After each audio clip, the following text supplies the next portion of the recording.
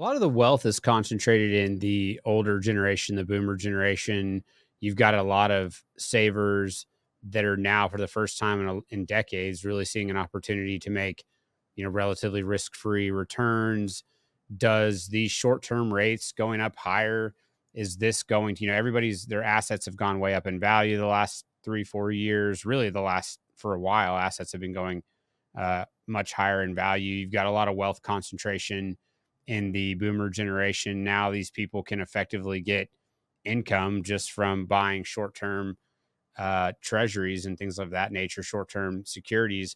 So does that somehow, make more of a resistance factor for slowing down in terms of people's purchasing power and like what people are willing to spend? If you've got money and you can just park it somewhere and effectively make a salary now for a huge swath of the population who does have a ton of money that they've saved up? Or is that something that we think about at all, and how that plays through to, the strength of the consumer? Yeah, I mean, I think on a bottom-up basis, more interest income is obviously a tailwind for spending for the people that have huge portfolios of, short-term bonds that they own.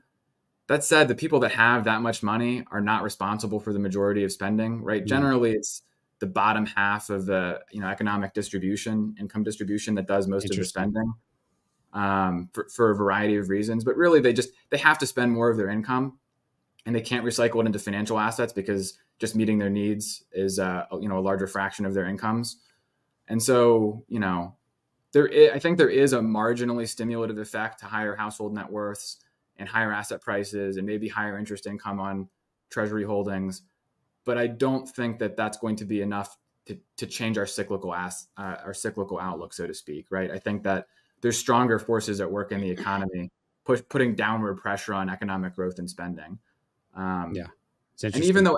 And even though consumption is still very high in nominal terms, and it's high relative to output growth, which is really the most relevant way we can interpret the data, it is declining in rate of change terms. And of course, if the unemployment rate starts to move higher, that'll reduce incomes and consumption in a much more rapid, nonlinear way.